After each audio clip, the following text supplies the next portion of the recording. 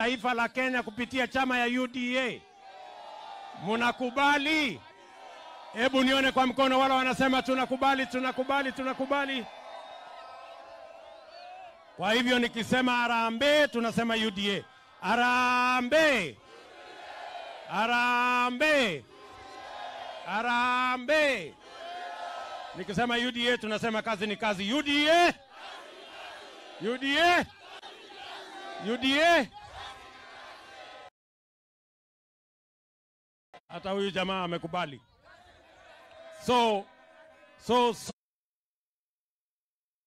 Sote tumekubali, tunaunganisha Kenya. Hawa mabwenyenye wasipate nafasi ya kutugawanya. Tunaunganisha Kenya ndio tuweze kushughulikia yale priorities muhimu ya mwananchi wa kawaida, mambo ya viongozi na vyeo na mamlaka ingoje.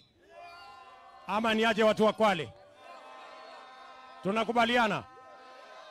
Kwale tunakubaliana? Ndio mimi nimekuja hapa kwa heshima kubwa kuwauliza watu wa Kwale tuweze kutembea pamoja. Hata wale watu wa kiburi na madharau na rege wamejua ya kwamba Wakenya wamekataa utapeli na Wakenya wamekataa kuhadaiwa na Wakenya hawataki mambo ya kubadilisha katiba ya kuwanufaisha viongozi ya vyeo na mamlaka.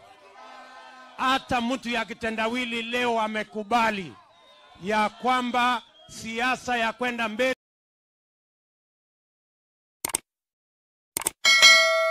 na amekubali mambo ya uchumi.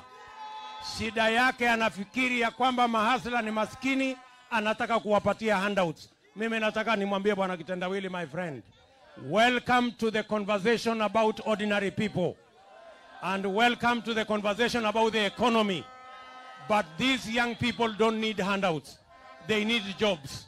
These young people and the women and boda boda, they don't need handouts. They need an empowerment financial program that will put money in their hands and grow their businesses and grow their enterprises. That is what they need. They don't need handouts. Tunaelewana jameni? Sasa mashindano ni kati ya bottom up ya kupatia vijana kazi, kuinua wafanyabiashara na kuinua wakulima, na upande hiyo mwingine trickle down ya handouts ya mtu ya kitendawili. Nyinyi wa Kenya mtashindwa kuamua? Watu wa Kwale mtashindwa kuamua? Mtashindwa kuamua? Mko tayari? Mnakubali ya kwamba priority iwe ni hawa vijana wapate kazi? Wasihangaishwe na watu wa kulisha hawa unga. Wasihangaishwe na watu wa kuwatumia vibaya kwa fujo. Hapo ndio mimi niko, my friends. Mimi nataka nimalize kwa kusema hivi, watu wa Kwale. Sawa sawa? Sawa sawa? Unajua mimi nikisimama hapa leo, mimi nilisaidia ule mtu ya kitendawili 2007 mpaka akakuwa prime minister. Ni kweli ama si kweli? Mimi nimesaidia rafiki yangu Uhuru Kenyatta mpaka amekuwa rais. Ni kweli ama si kweli? Nimeamua safari hii mimi nitasaidia hawa wadogo. Huyu mwenye hana kazi apate kazi. Mama mboga apate biashara. Yule biashara ndogo, biashara yake tuisalishe ikuwe biashara kubwa. Mkulima apate mbegu na mbolea na apate soko ya sawa sawa. Hapo kuna makosa? Hapo kuna makosa? Mimi nataka wale wa jamaa niliwasaidia huko mbele wawache matusi. Ama ni aje? Kwa sababu wakati mimi nilikuwa nasaidia Raila Odinga, walisema mimi ni mtu mzuri sana. Wakati nilisaidia Uhuru Kenyatta mpaka akakuwa rais, walikuwa wanasema mimi ni mtu mzuri sana. Saa hizi nimesema nataka kusaidia hawa hawana kazi, wananiita ati mimi ni mkora, sijui mimi ni mwizi. Sasa mimi nataka niwaulize, mbona siku ile nilikuwa nawasaidia my friend, nilikuwa mtu mzuri? Leo nimesema nisaidia hao wadogo, nimekuwa mtu mbaya? Wacheni utapeli bwana. Wacheni hiyo. Hiyo ni ukora. Kwende. Ama ni aje? Watu wa Kwale tunakubaliana? Hawa watu tutawaambia ukweli. Sijui kama tumekubaliana watu wa Kwale. Tumekubaliana? Hebu nione wala wanasema tunakubaliana. Mwisho. Hawa wadosi saa hizi wanajaribu kusema ati huyu deputy president hiyo maneno yote anasema haiwezekani. Mimi nataka niwaambie, mimi ndio naibu wa rais wa Kenya saa hii, na mimi si wazimu. Sawa sawa, and I am not a fool my friend. I know what I am saying. Nimesema hivi, tutabadilisha uchumi wa Kenya, tuanze bottom up, tuinue wenye hawana kazi, tuwatafutie ajira. Wenye biashara yao ni ndogo, tuweke hazina maalum ya kuzalisha biashara yao. Tuweke hazina maalum ya kupromote wakulima. Ndio njia ya kupeleka Kenya ambayo haiwachi watu wengine nyuma. Na mimi najua watu wa Kwale mmekubaliana tutatembea pamoja hiyo safari. Watu wa Kwale tumekubaliana?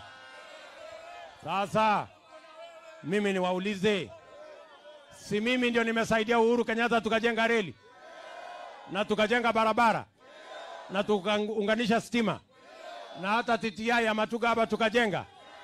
Sasa nyinyi mnaniambia ati kupanga ili hawa vijana wapate kazi, na vile kina mama watapata biashara, na vile Kenya kutakuwa na pesa ya hawa wafanya biashara wasisumbuliwe na mashailok, ati ni kazi ngumu kuliko kujenga reli? Watu wawache mchezo bwana, wakwende. Bwana, no. Hapana. Sijui kama tumekubaliana watu wa Kwale. Tumekubaliana? Tutatembea pamoja na kwa chama ya UDA.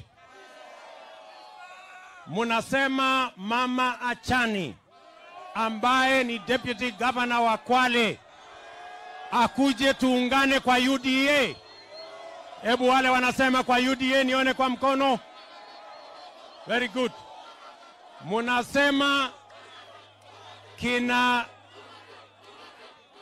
Munasema Lunganzi akuje pia.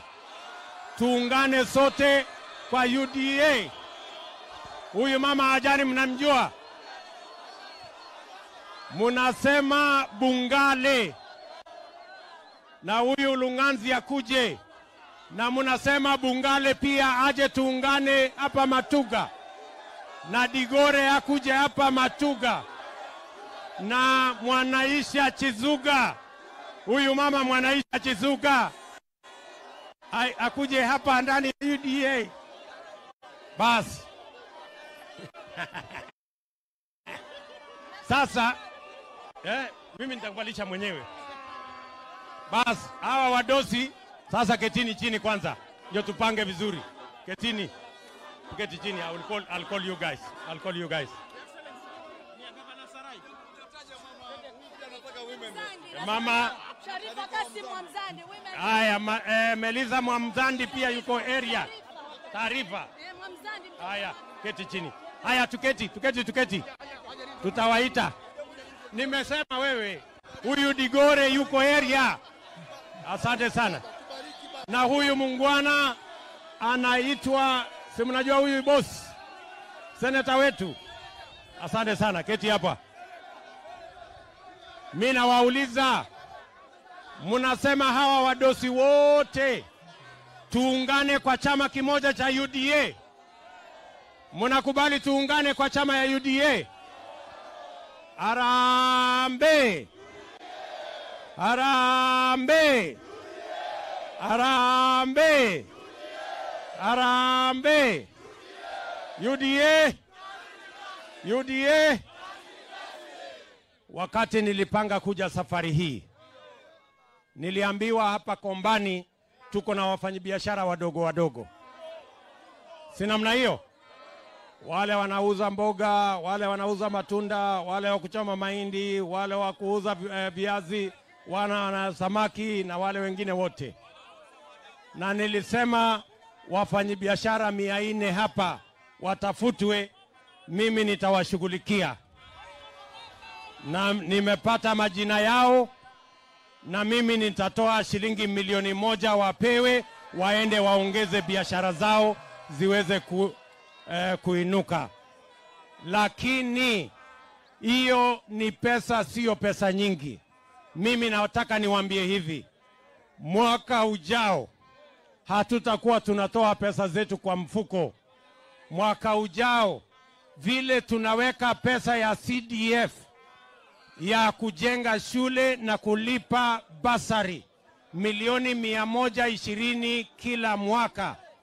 Mwaka ujao pia, mbali na kuwa na CDF, tutaweka pesa milioni 120 kila constituency kila mwaka, ili tuwapatie wafanyabiashara wadogo wadogo pesa ya kukuza biashara zao, wasisumbuliwe na mashailok na wasisumbuliwe na watu wafuliza kwa kuwaweka kwa CRB. Tuko pamoja? Wale tumekubaliana. So hawa wafanyabiashara, nimekuja na wheelbarrow yenu iko hapa sasa ya 1,000,000. Tunamna hiyo? Tuko pamoja? Sasa wacha niite Mheshimiwa. Haya, kuja bwana Benja. Huyu Benjamin tayari aite sasa wale viongozi wengine na tuendelee. Tuko pamoja.